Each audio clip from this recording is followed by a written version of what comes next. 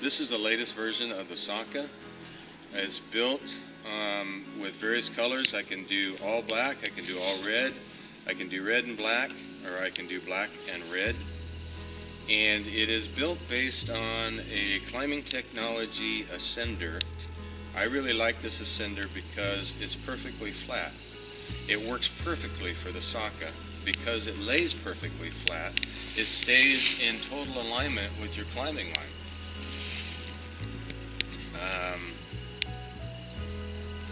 Then I have it based on this Dyneema bungee cord that is inside of the tubing. The Dyneema is very wear resistant. You can tell if a bungee cord is Dyneema or if it's something else. Just take and try to cut off a little piece of it. If you cut off a piece of it and it's easy to cut, it's not Dyneema. If it's Dyneema, you're probably going to have to take a few whacks at it with your scissors to make it cut.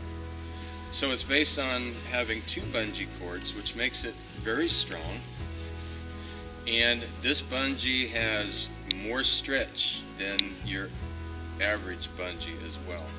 And I'll talk about that more, about the importance of that stretch. The bungee is very easy to adjust the length. I have mine set right now for various ascenders. If I'm using a rope runner, or if I'm using a rope wrench or a uniscender, the height that I want that at is slightly variable. So right now I have this set with a slip knot so I can make those adjustments. If someone were to climb on the same equipment all the time, it's easy to put a stopper knot there and a stopper knot at the other end and be done with it. The one nice thing about having such a stretchable bungee is that you can set that bungee so that it's just right at the top of the ascender. And when you're done with it, it makes it easy to hang on your belt. And I'll adjust this for the rest of the video and do my climb with it adjusted where I like it. But it makes it easy to hang on the belt. This is a foot loop that we're using. And of course, if you have the clip-in boots, they're great because you can just clip into the boot. And there's all the stretch, and there's it's clipped into the boot.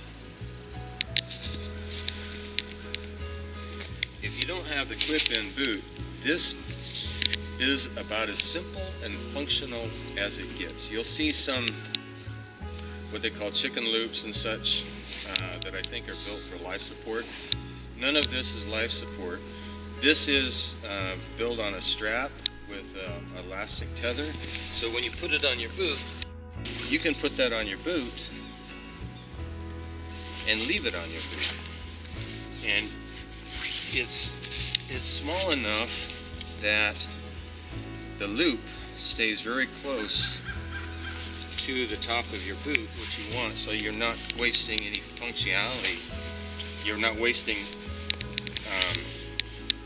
any of the length, but that stays real close to the top of your boot, almost the same place that the clip-in is on the clip-in boots. So you can climb with that, and then once you've made your climb and you put the SAKA on your belt, you can leave that on your boot for as long as you're making your climb. And then whenever you want it, you can take it off. So I'll make my climb with that on there. What I'll do right now is we're going to make this adjustment short. Alright, so here I've adjusted the bungee, and like I said, if I was going to use it like this constantly, I would just cut that off and make it a stopper knot just like the other one. But that is cut completely short so that there's no extra hanging out of there. It makes it really nice when I'm hanging it on my saddle. It pretty much stays out of the way. That's very so we'll take a shot with this and see how far it goes up the rope.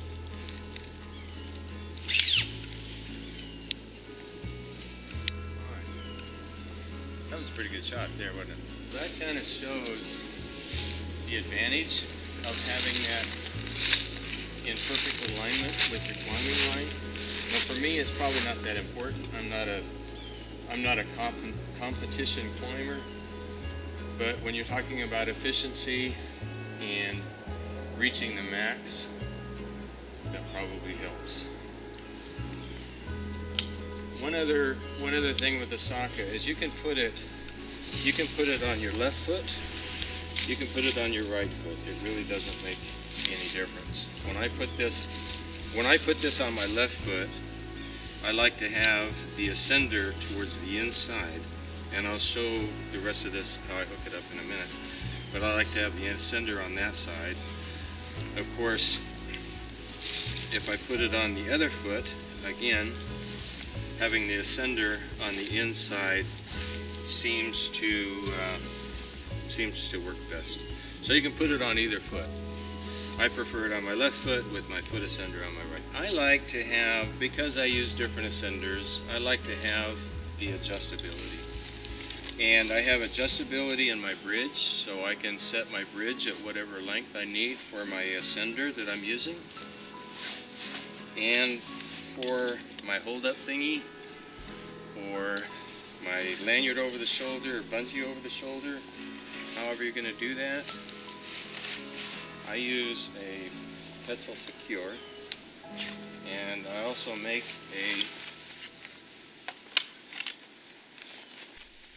a tether that works similarly. But what I like about this too is that I can adjust that for whatever device I'm using, and it pulls straight up on the ascender, keeping everything in line. So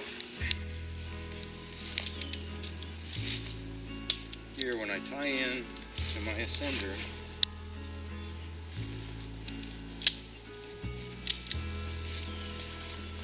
and I tend it,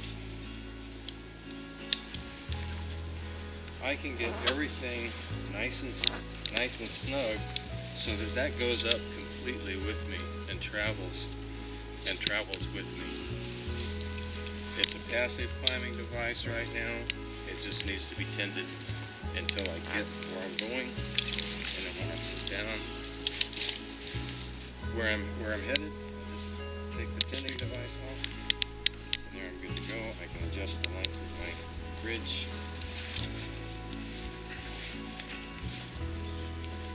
And if I don't want this around my neck, it's very easy to take off.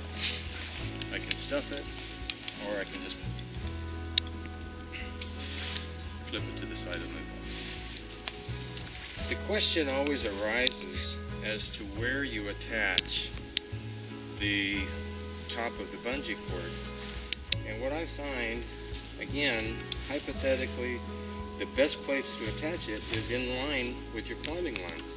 If it's off to the side, if it's attached to your D-ring, the side of your leg, wherever that goes, it's going to pull sideways and you're losing some energy from that. So the closer you can get to the very bottom of your ascender, keeping it in line with the climbing line, the more efficient it will be.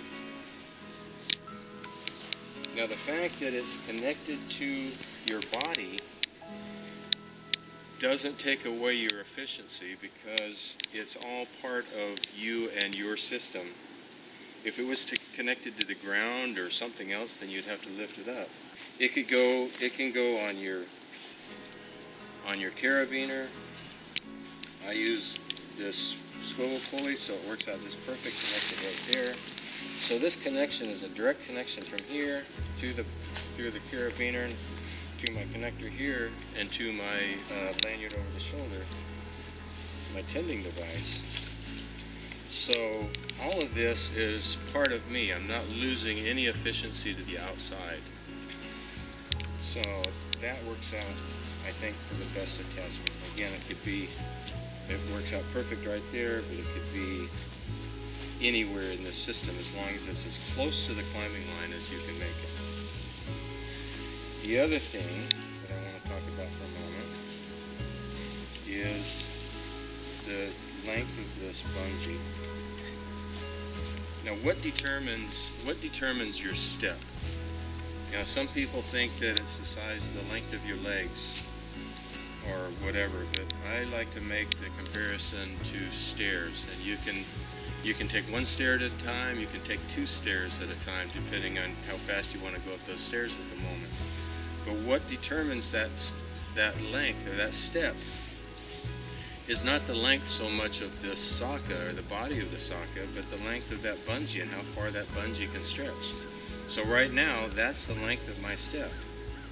I can go double the length of that SAKA body to make that step. And that's already pulled down in there a little bit. I could pull that out. But anyway, so that's about the length of my step, and this is about 17 inches. So when I make a step, I can go all the way from the bottom and all the way up to where it connects to my pulley. And that's more step than I'll ever need to take. But that step is determined by the length, or how far that bungee will react.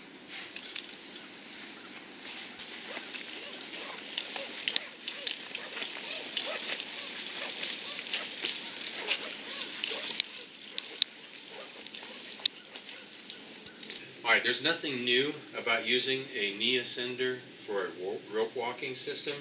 I think they've been used that way for years and years. There's just been 1,000 different ways to try to get that knee ascender to make an appropriate step. In this case, I put a bungee inside of a tube. It attaches to the dorsal attachment on the back of my climbing harness. It takes all of that bungee and everything in order to get that knee ascender to make an appropriate step.